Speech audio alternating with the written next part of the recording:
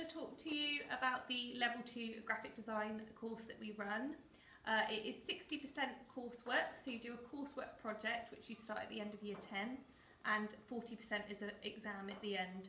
So all through year 10 we get your skills sort of all up to scratch. So you learn all about the different areas of graphic design. So you learn about colour theory.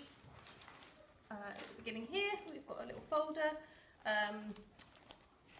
We learn about tone, composition. You do lots of typography experiments where you practice doing your own lettering. And at the end we do a little brief where you design something for a sweet shop. So you do a little logo for a sweet shop and a flyer. So it's a whole range of skills in this little project that we do in year 10. And you can use the computer if that's the way you prefer working. So you can use Illustrator or Photoshop.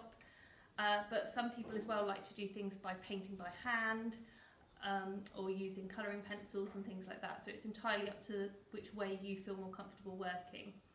For your final NEAs, we like you to work to a live brief. So you work with an existing company. So last year some people worked with the local skate shop and they designed t-shirts with the logo on. And they actually screen printed their logos and things, so that was a really nice project. And we also like you to think about if you were to apply for a graphic design job, how you present your portfolio. So some people decide to present it in an interesting format like this one.